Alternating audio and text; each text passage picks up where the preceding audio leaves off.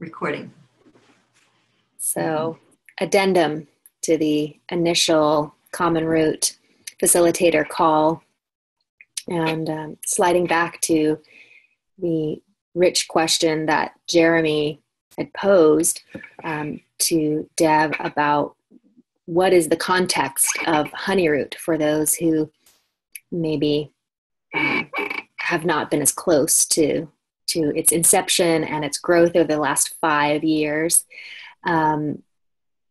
So just taking this opportunity to just conversationally between Dev and I to articulate what is the context that HoneyRoot has been living into, and what are the values that we have come to distill down to.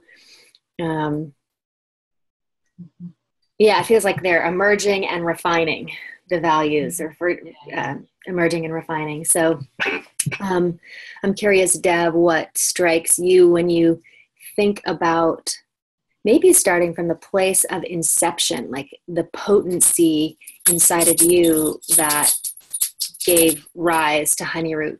Like, what is the container that you were longing for to see come to fruition that wasn't yet, you weren't seeing? I have some ideas about certain aspects of what this particular HoneyRoot context brings, but just like, what is that inception piece that you've supported emerge into the world? Yeah. Just before I jump into that, what I'm wanting to share, Steph, is that it's so nice sitting here with you, because it allows me to go as wide as I need to go, knowing that you will also like bring it right into the practicals of how that actually has manifested in like a detail-oriented way. So I'm just appreciating one of our highest values, which is working within relationship, so that one person can hold one piece and the other person can go soaring in the other direction. And that collaborative relational way of working allows more to come through. If we're having to hold all the pieces ourselves, it's kind of like a more refined, a more confined version of ourselves. And so thank you for doing this with me so that I can swing far. But the question's great. Basically, HoneyRoot came to be, there's a few different stories that I weave together. One is that I saw that there was a lot of women's empowerment work going on. And at least through my eyes and through my experience, a lot of it was being done conceptually, working with our belief systems, working with affirmation, doing work that had to do with visioning ourselves in a particular way and living into that vision. And what I saw when I really saw empowered women, and in my context that meant on a lot of dance floors, is that I saw that women that were breathing together, able to move their bodies through a lot of space, able to bring mobility through their spine, feel their strength in certain movements that created more density through their body or through their core, bending their knees and really getting use of that earth energy, of rebound. That when I saw the most empowered women, I was seeing them on dance floors. And then when I was seeing what I considered empowered women walking around, it was women that I almost could see them as women that were bringing their awareness into their form. Something, that's a hard thing to measure, but what is that? There's an aliveness through their body. And that's what really registered for me. In fact, I'd say there was a little distance for me between women that were doing it in more of that kind of cognitive, visionary way. That's a wonderful path as well. And hopefully we include it in our work at HoneyRoot. But something that I really wanted to do was create a context where women could move into this world of empowerment through the birthright of, yes, I get to be in my body in a way that I feel relaxed and strong, and that my sensitivity is actually useful rather than a problem. So that's one of the streams. And then also that there, myself and those that were part of the early collaboration, had so many opportunities, just basically taking our privilege of our life, had so many opportunities to be in somatically oriented environments, women's empowerment environments, and then spiritually focused environments. And it's like the amount of teachings and the amount of experience that we got to be around, it's kind of like, it almost felt like our responsibility to pull it together and share it more. Mm-hmm. And then as my creative artist self likes to paint a picture for, I wanted to pull together a lot of potency and see like what happens when all that vibration comes together, when all that aliveness, when all that embodied aliveness comes together. So it was also just my curiosity of what would happen if. So there's always been kind of a labbing experimental value to HoneyRoot. Yeah, and that wisdom comes through exponentially with collaboration, rather than this other ideal that is very pervasive in Western culture, which is the individual cult of personality, singular teacher or guru path. What I also see in HoneyRoot is a strong value around the collaborative effort, and that we truly are greater than the sum of our parts, than any one of us individually could be, by coming together and offering in this way. So I love this embodied value system, this embodying of empowerment. What does that really look like? What is the impact on other when we're embodying our presence? And then this collaborative nature. And then I feel like there's a third that was coming through you. Yeah, the third has a little more of my like activist in it. It's that ferocity of we've got to do something here.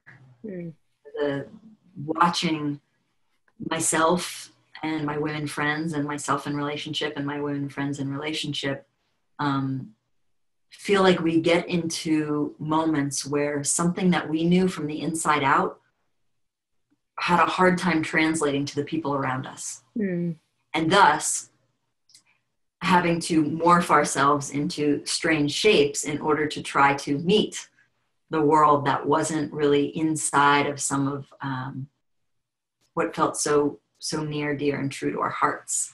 And so like relational values, or making room for vulnerability, that there was something really fired up in me at the time of inception. And it was like, we've got to do something. And I want to do it well. I want to do it in a way where we are kind of systematically just bringing people into greater skill sets and giving people more tools, so that it doesn't have to be just these like big explosions of like, you better hear me, you can't hear me, because we finally got to the time where women had a little more room to be the like, welcome the bitch back or something like that. But to have okay, we'll have a context where all that big energy can come out and have its time, because we have a value on the energy itself getting its space, the raw energy. And at the same time, what tools and what skill sets can we be creating in our field together, so that when we're in these contexts where the outside world isn't necessarily feeling, seeing, grokking what we've awakened in ourselves, that we have tools where we can get ourselves a little bit more comfortable with that reality, and then also be the bridges where we start to bridge and say, hey, there's something really important about these feminine principles that I am carrying in a really alive way as a woman's body. And I sure hope that people are ready to listen. Right. So claiming, generating, and in some regard, generating in a context in which feminine principles, and I use the word feminine still because that's where we are perhaps in the ideology, evolution, integration of these concepts, these ways of being that hold a value around sensing, vulnerability, relationship, that are attributed to the feminine, but that we are claiming and creating a context where that can be seen and valued, and that there's actually, I love that this part of you that claims it as an activism. It's an act of social change. Mm-hmm. We're doing this in our individual bodies and as a collective to say that this is important. Mm-hmm. So I feel that as a third pillar, creating context where the feminine can be seen, acknowledged, and studied, so that others can continue their own deepening relationship with the feminine that lives within them, mm-hmm. whether they're in a woman's body or a man's body. Yeah. Or one who's not identifying with gender or sex, like that there's still something to be said for the aspect of life, let's call it, the aspect of life that is about receptivity. Mm-hmm. And I love that the body is a really good place where we can see that the in the context of creating more of ourselves, it's that male body that enters into, hopefully, and may it be a receptive female body, or even just the shapes that we are. So I'm still comfortable using things like feminine principles as long as we're not like glomming them on to being a woman. But as far as what nature can teach us, that there's something about receptivity and the vulnerable space that holds, not that it's not vulnerable to be a penetrating force, that also comes with vulnerability. And then also the relational field, like in the material world, in the world of matter, that's where we can say, like, we seem to be doing a dance of relationship. Here's my body, here's the chair I'm sitting in, mm-hmm. Here's the fact that I'm my body, right, where I'm sitting in over there, right. That somehow something I'm saying is making your head nod over there, and there's this whole relationship world that the world of matter kind of insists that we dance in. And so that's where it almost feels like spiritual activism, where it's like, wow, we as a greater culture kind of went for the love of God. And here's where the concepts like goddess come in handy. It's like we went so far even into our literature, even, the great book being written in context of God. And then so when we're talking about welcoming back the wisdom that lives in matter, that's what we're talking about when we're talking about like creating an environment where the goddess can be re-welcomed. It's like, let's bring in the wisdom of the material world and say, hello. Like, mm-hmm. There's so much here. Everything that we're trying to solve with our scientific minds, there's actually so much going on already that will provide us with the wisdom we need as we drop into our bodies. Mm-hmm. Yeah, I'm feeling a fourth pillar, or certainly what I perceive and my personal experience about a value, embodied value around relationship and support and community. So even though you touched on it in this previous pillar of creating context that values relationship, there's actually this, it feels like it's its own commitment, which is to bring, at least historically, to bring women together into sisterhood or healing sisterhood wounds. Yes.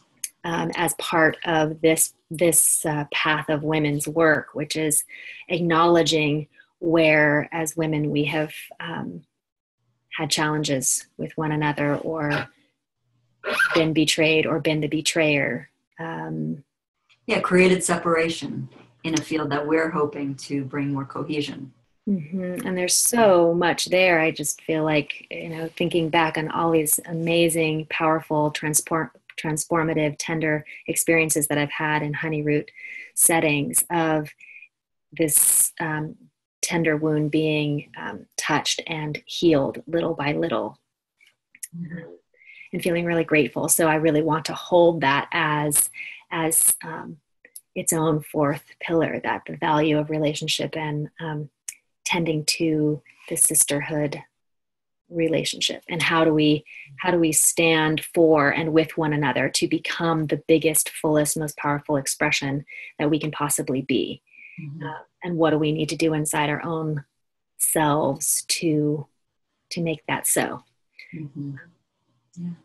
Right. And that's beautiful, because that's absolutely an important piece. And I think I can say that that is actually something quite unique, that year after year in the HoneyRoot fields, that we've gotten to a place that there's not a lot of competition that shows up in our field other than the competition that we carry in, but we create a context where we can verbalize that. Oh, here I am comparing myself to that woman that is moving her body in a certain way, or seems to attract men in a certain way, or seems to speak with authority more than I've learned to do, or that one that really knows how to be quiet and seduce the world the way that I'd love to learn to do more. These worlds of comparison that create more of a rainbow of our experience, rather than something that we have to separate ourselves from. Mm-hmm.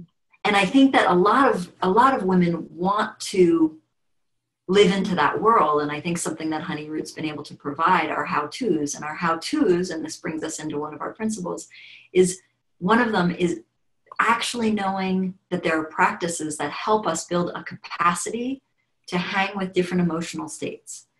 When we don't have the capacity to hang with different emotional states, that's when we do a lot of cutting off and fragmenting. That's when we do things like come up with concepts of oh, well, I have to get away from that person anyway because this and that, and to be a field that welcomes and embraces and moves towards wholeness requires an embodied capacity to hang with certain feelings and certain emotional qualities as they run through our body, without checking out of ourselves, which is one strategy on what to do in situations where we don't have a capacity, or cutting ourselves off from another.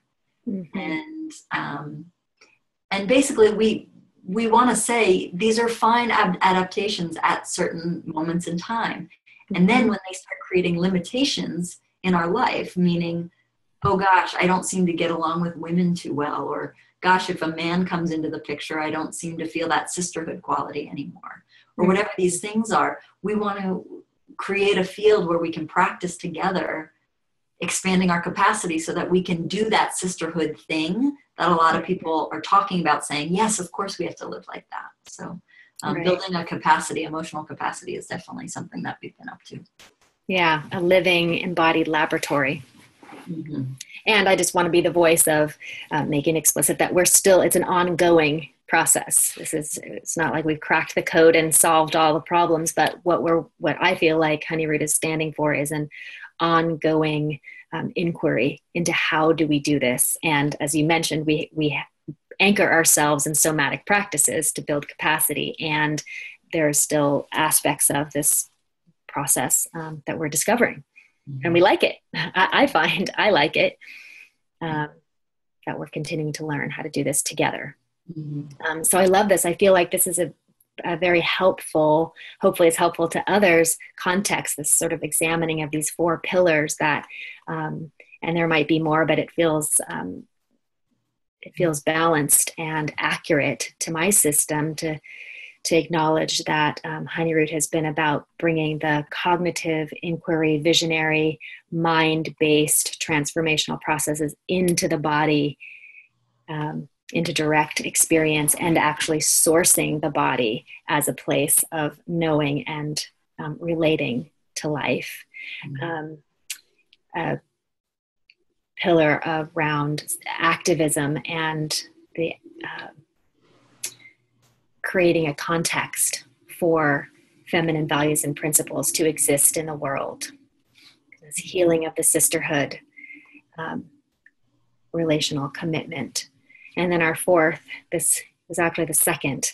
And it's funny, there must be something there in it that it feels more elusive to me.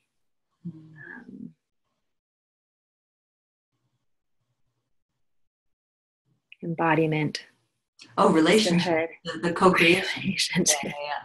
Yeah, maybe it's because it's so embedded in all three for me. But yes, the distilling this as a separate value and exploration, which perhaps it is a wonderful springboard, having identified that as this fourth potential pillar of the HoneyRoot context, and how it brings us into the genesis of this first mixed gender retreat.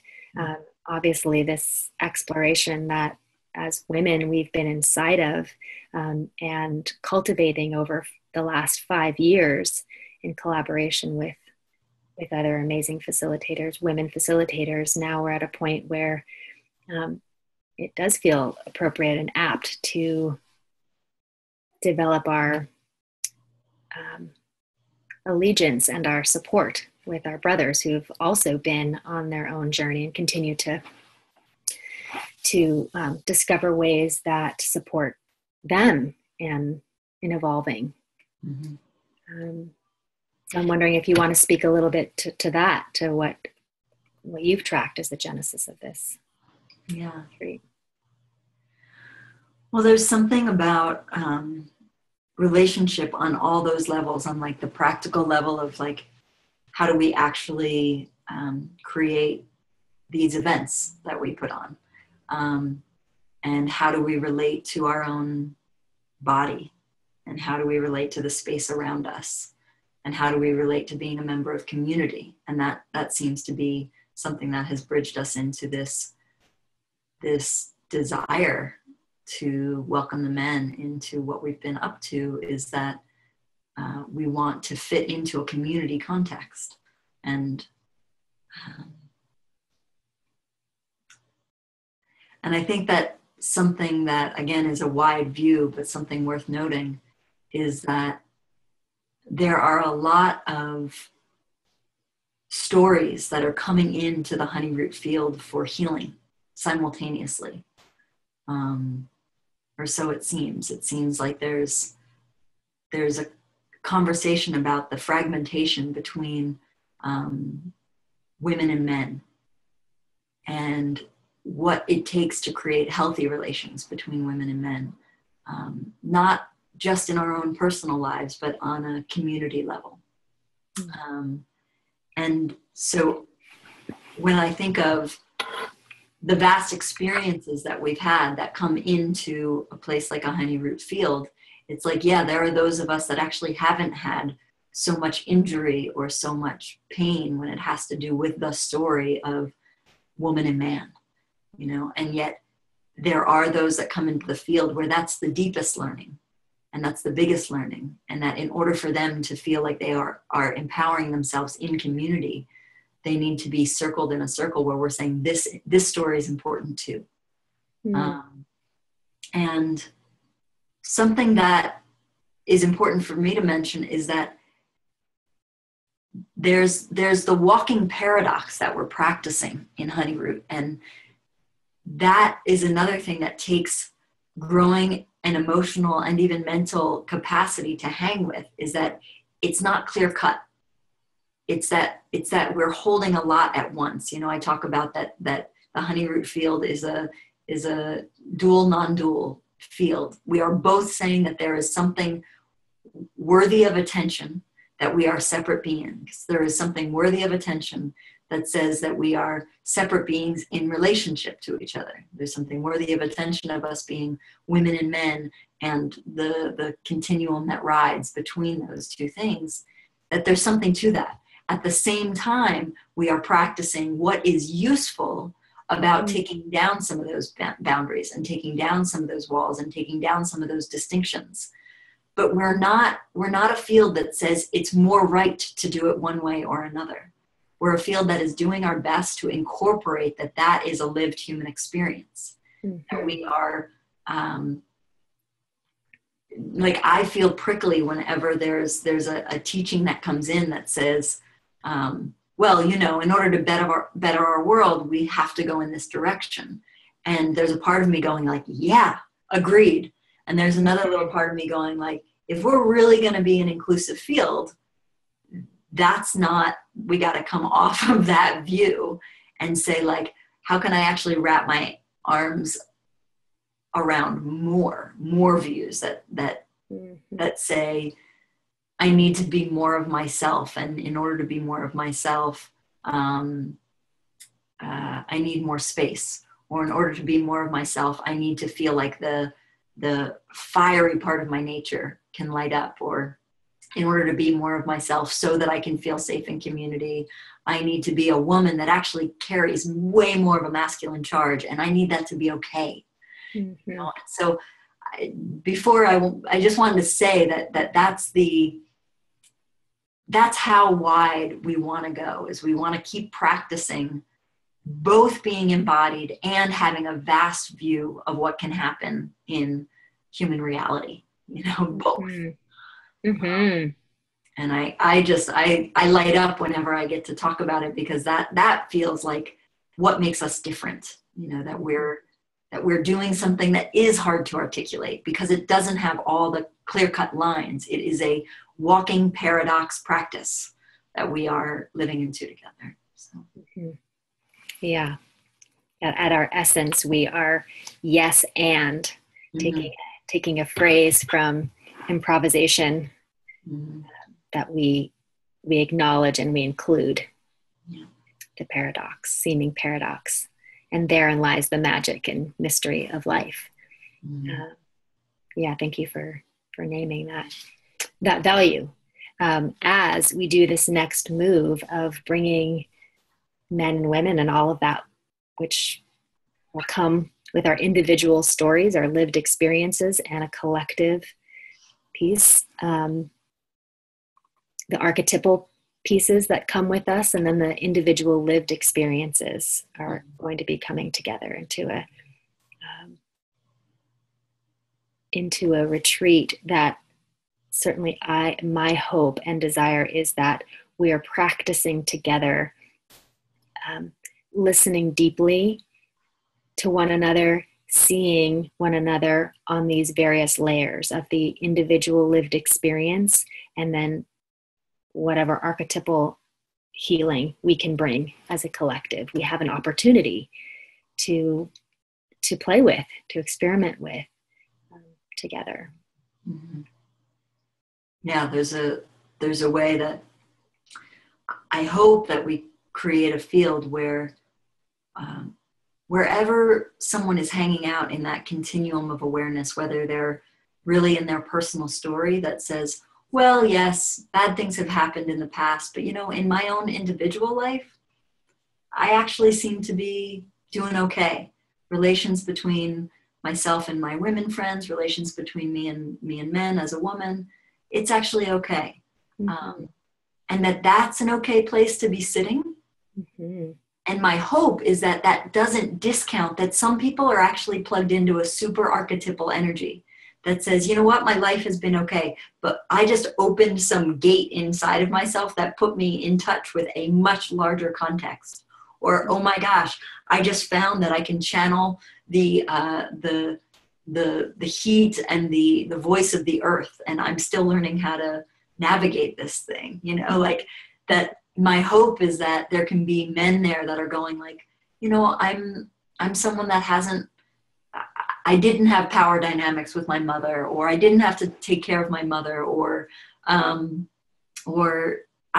always been someone that can be sensitive to women's needs. I haven't felt like I'm overriding or missing anything. I've always been an emotional guy, or, whatever it is. I hope that there can both be room for those that are saying, this is just an individual experience I'm having, and I'm totally okay with that. There are some men in the space going, I have been hurt by women, that my story is important. I had a mother who overpowered me, or whose emotions overpowered me, and there was no room for me. And that there can be room for that archetypal voice of the injured aspect of man that is looking for healing as well.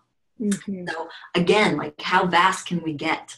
How much room can we make for that? There's going to be individual experiences that are important, and individual stories that are important in the field. And at the same time, there's some big archetypal energy we work with, as I know you've seen, Steph, in the HoneyRoot fields, that it's almost as if we're inviting it in. You know, we're inviting it in for healing, for a playground, just to see what happens when we say there's room for all these parts. Mm-hmm. And we're interested in creating a container and a context where we're co-creating a context where we are as safe as possible. You know, that we're bringing our own personal responsibility, we're bringing our own capacities to track our experience, to own our own personal experience as we engage in these conversations with one another. This is sort of jumping ahead to the again, some intentions for this particular retreat. But that we also hold a value in differentiating or helping one another differentiate the personal content, and when we're in a more archetypal energy, that this is actually part of the investigation. How do I know as a being what voice I'm bringing forward, and how do I deliver this, whatever's moving through me, an awareness or an emotion, to other, whether it be a man or a group of women? How do I create safety in myself and in the field by having a sense of what voice is coming through? Right. Yeah, I like that. Being able to, I mean, that's self-awareness, right? That discernment of like, am I speaking big story right now? And thus, what do I need around that? Or am I speaking for, you know, a very personal I, and what do I need around that? Mm-hmm. Right. Being able to recognize that in ourselves, of course, is what we ultimately hope we can do. Mm-hmm. And along the way, along the path, when we can be in group contexts and helping each other sort that out, it's a way to bring more awareness to the stance. Mm-hmm. Yeah. Moving into the, you know, why the men? Why not? Why not? Of course. Right. All of those. It's time, because it's time, finally. I've shared with many folks that there's been a desire for me personally to do this big field of doing women's and men's work together for many years. And the message that I got, that was a really important message through the muse or whatever was speaking when I asked the question of like, what needs to happen now?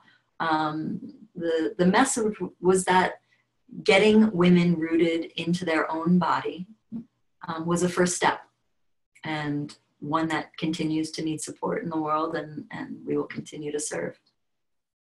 But before bringing man and bringing kind of that next level of mystery into the field, getting something formed in the body that could make room for, oh, there's going to be more energy in the space. There's going to be more story in the space.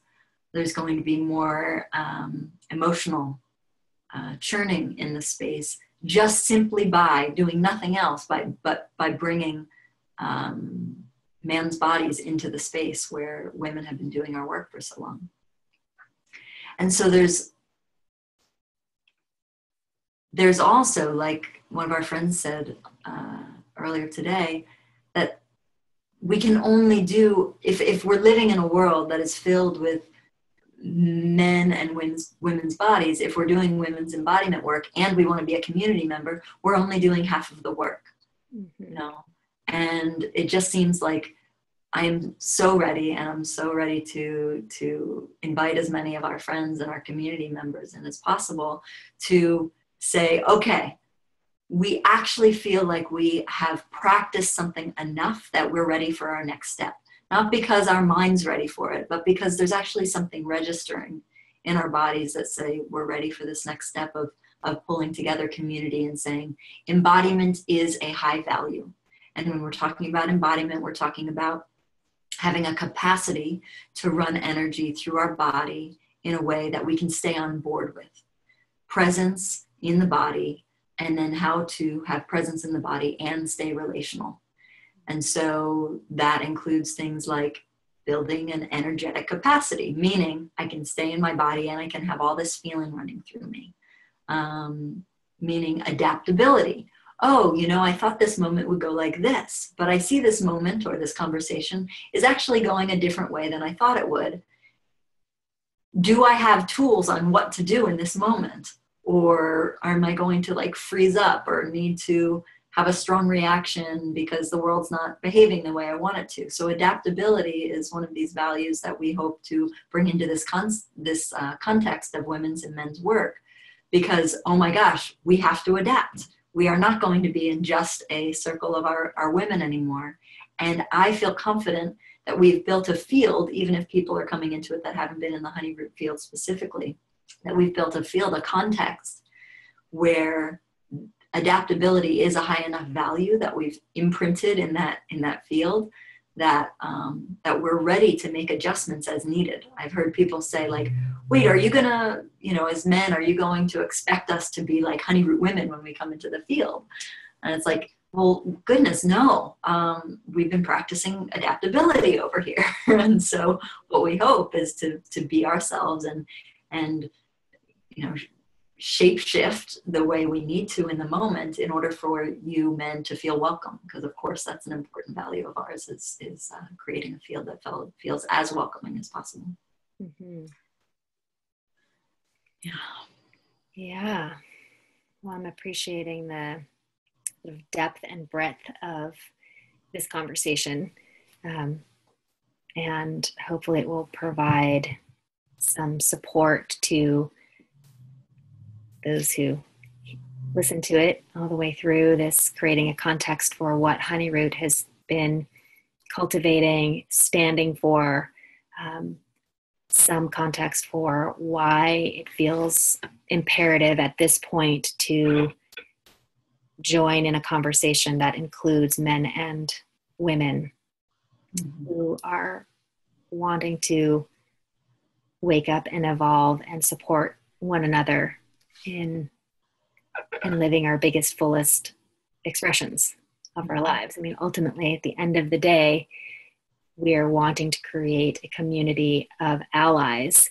And what feels for me personally at the heart of that, or essential to that, is just continued understanding, creating context where we are intentionally coming together to hear and listen deeply, to see and witness one another in the work that we've been doing separately. You know, that this is the ultimate commitment to integration inside ourselves, inside a community. And personally, I also long for more of this, more places locally, as I know you have been cultivating in Nevada City, where community of men and women are getting together to have this very conversation on an ongoing basis. I long for that to occur in more places, in Santa Cruz, in the Bay Area, so that there's ongoing support for me personally, and the people that I know that are in my lives, who I love, that are so up to big things in their world and the work that they're bringing forward in their relationships.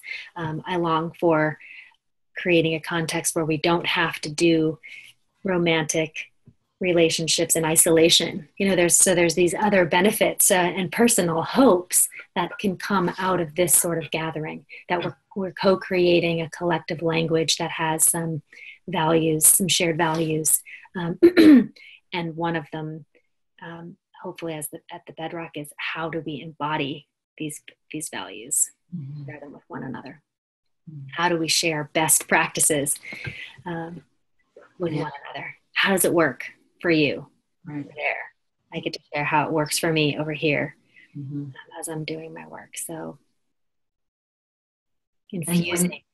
When you say best practices, I realize that I hope that a part of what we've cultivated is, I've heard many men say, like, I just love to be received and I love to be welcome. So my heart's hope is that this can feel like we want it to feel, which is we're opening and saying, we feel ready. We feel ready to have you come in. And I also feel like I'm saying, I need you, to the men. Like that I've been dancing with you, Steph, and many of the other women in a strong feminine field, knowing that something like HoneyRoot has really needed a lot of that, the gift, the highest practice of these creating form and structure. So much of what's considered like masculine gifts, like almost like we've gone as far as we know how to do, without that awesome and somewhat mysterious gift of the mature masculine to come in and say, I got you, and I got you in these ways, that we actually need that. Mm-hmm. And I hope we can continue to create a field where that need is felt and respected and valued. Because it's vulnerable. It's vulnerable to rest into that need. And then the other thing that I shared with you that I just wanted to say, for those that are listening, is that something that I have been playing with is that even this world of men and women being living into equality. Personally, I think that socially, that is a good place for the word equality. Socially, politically, economically, I think that that's a good place for the world of saying men and women are equal, and let's treat them as equal. And something that I've been experimenting with that still feels a little, edgy to feel, and yet feels very true for me, is that when I look at nature, I don't see things as equal. I see things as everyone is playing their part.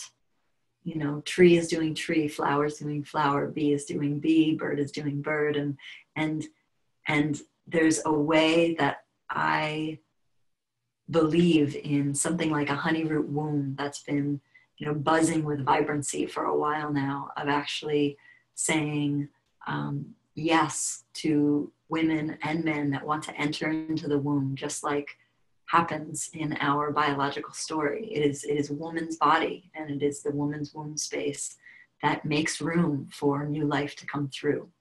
So my deepest prayer is that we're actually doing nature's order of things right now, that we are saying that we as a body of woman are ready to open ourselves and utilize ourselves for bringing the next life through. And there's a vulnerability that it takes to live as man in a world, knowing that you came through women's body. Just like there are vulnerabilities of being woman in relation to commonly, man's body that has more physical strength. And granted, I'm painting broad strokes here, but there is one truth, and that is that human beings get birthed through woman's body. And that even as we open up our mind and move towards more and more gender equality and sex equality, that there is something not to go missed, and that's that we as a field of woman are opening our bodies to make room for the women and men that want to come through. So, and I pray for right relationship in it all. Yeah, I'm really feeling touched by the softening that I'm seeing in you, and tears in your eyes, and the connectedness that you, with your heart, your full body, that you're sharing this invitation, extending this invitation of welcome to the men who might be new, but also to the women who are returning. Just as a reminder, you were just embodying the voice of welcoming for all of us to come inside and be in the collective prayer of right relationship And I feel compelled to just name the parts of man that I want to be sure know that they're welcome. The little boys, the fierce warrior, the upright, clear-seeing visionary, the wounded, unsure, awkward parts. All of it is welcome. And it's certainly my intention as a woman in space in the retreat to make sure and be an advocate for all parts of man are welcome. Mm-hmm. And that my intention is to be an ally for you, and to find what supports us as individuals and as a collective community, to be closer with one another. That's my longing. Mm-hmm. Yeah. Thank you, Dev. Thank you, Steph. Appreciating this time with you. Yeah. May it be of service. And I look forward to the expanding conversation, including more of this amazing facilitation team into this very conversation. Mm-hmm. Where do we go from here? Where do we go from here? Yeah. Thank you. Thank you. Till we meet again. Till we meet again.